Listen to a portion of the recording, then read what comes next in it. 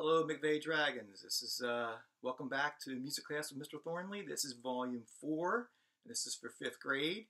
Last week I told you I was going to go over the rhythm patterns, what they look like written on the staff, and this is what the rhythm patterns look like. We'll go over that in just a second.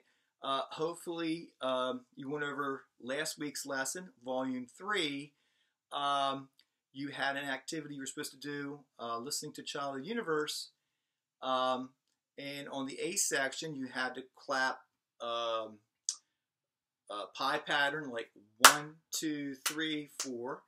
And then on the B section, you had to go rest, pi, rest, apple. Hopefully you're able to do that on Child of the Universe. Like I say, give me any comments if you're doing really good or if you're having trouble. The hard part was to be able to switch the patterns. Once the section switched, there's not much time to do that. You got to be thinking quickly.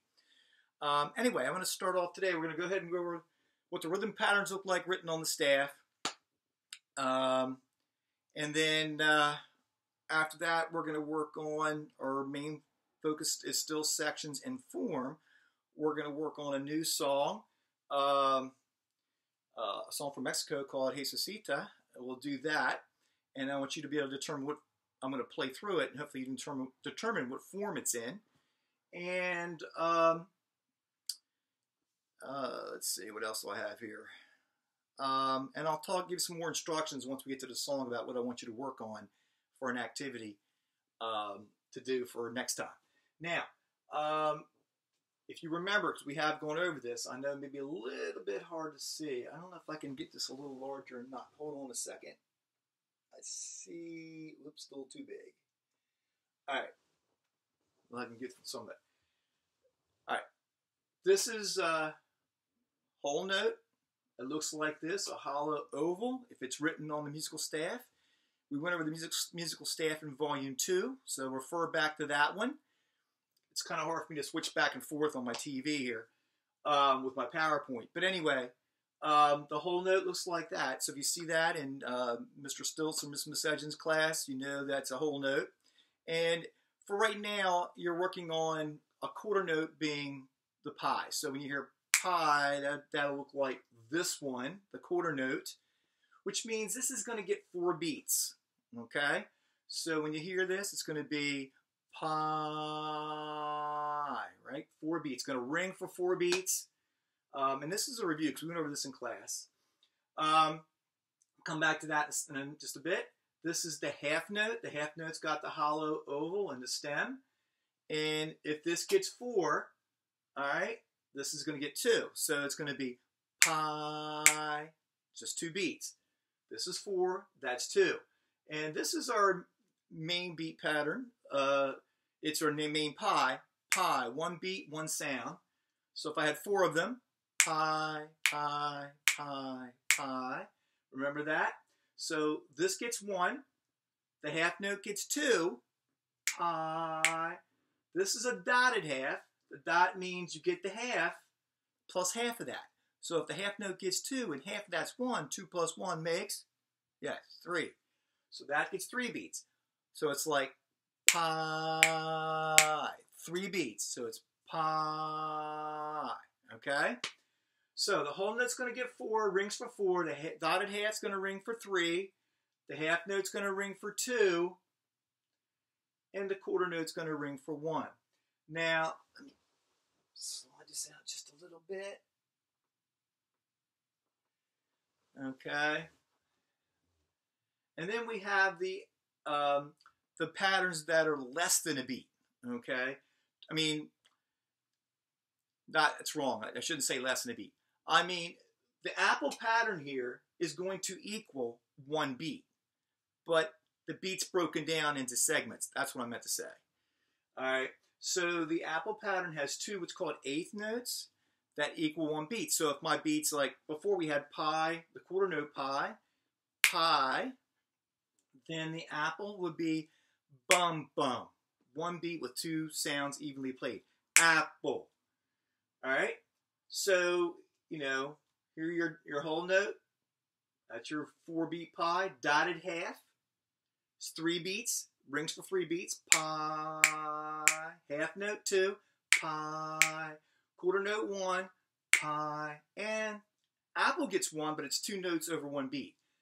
Bum, bum, apple, okay? So I'm going to get to,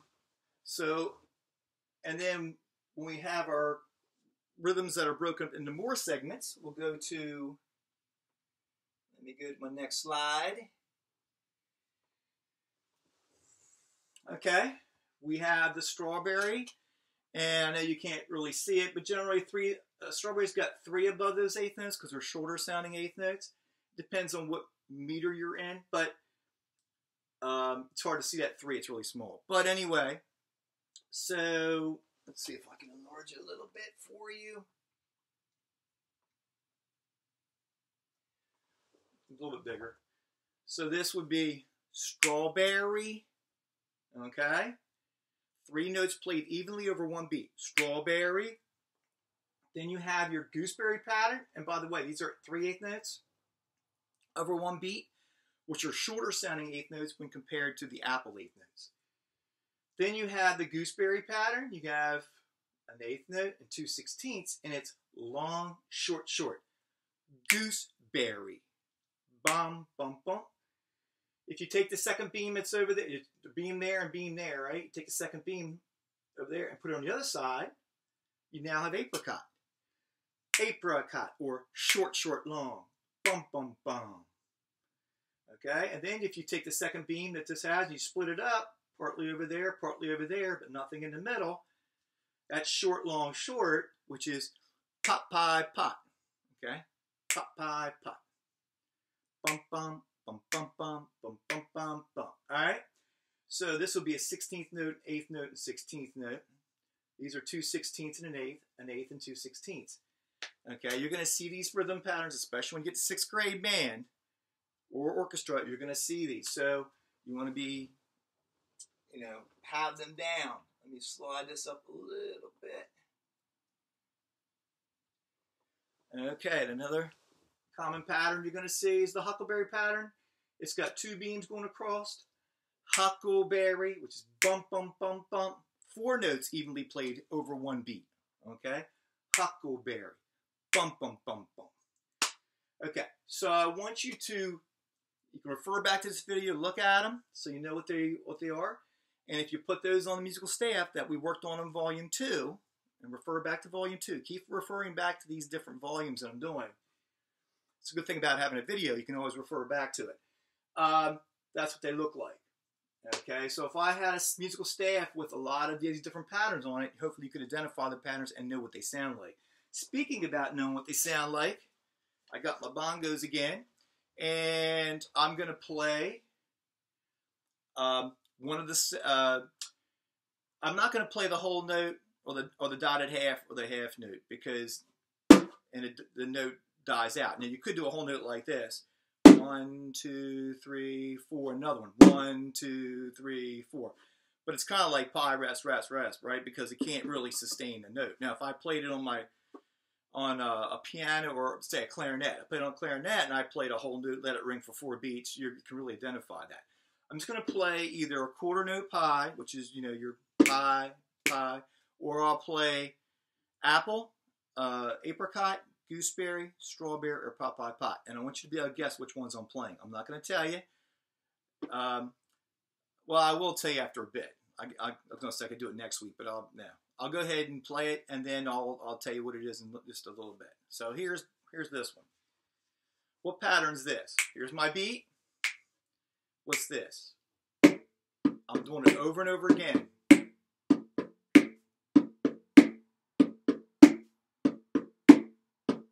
You should know which pattern that is.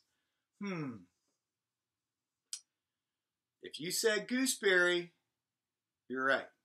Okay, that was gooseberry, gooseberry. All right, which one's this? Here's my beat again.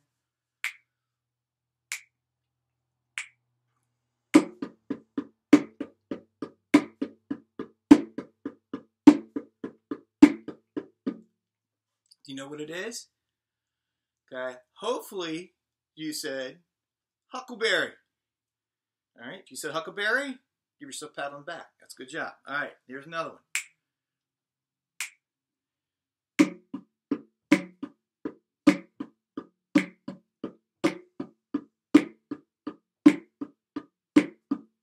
right, know what that is? If you said strawberry, that's correct. Okay, how about this one?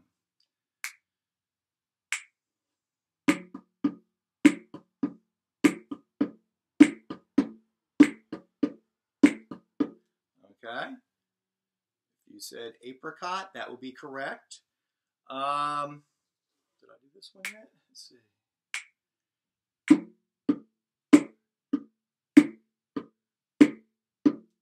Okay, you know what that is? Hopefully you said apple. This one.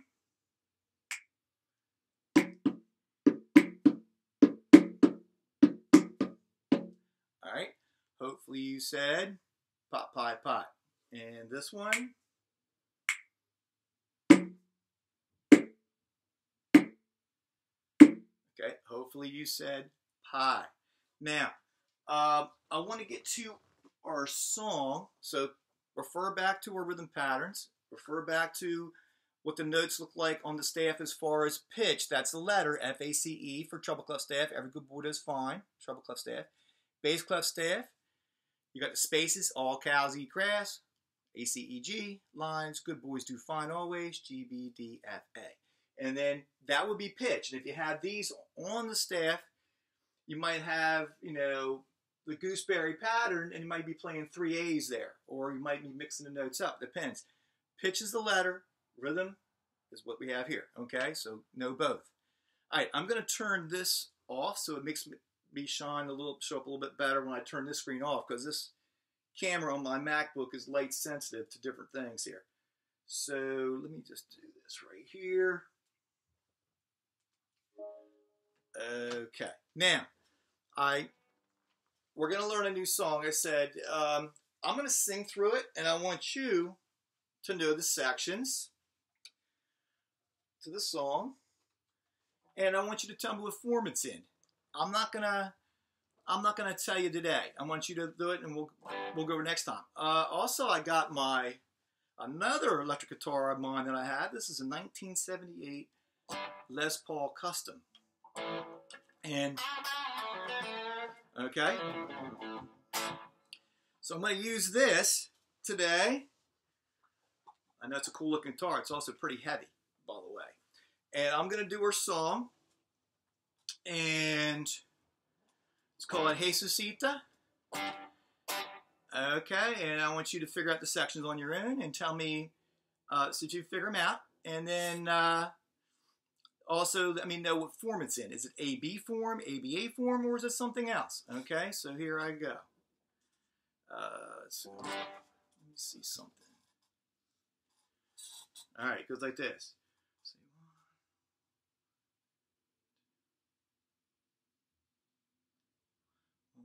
Will you go dancing with me? How delightful! Will twinkling lights fill the air with their brightness? Will those who go know the steps to the music? Let's join our friends as they dance the night away.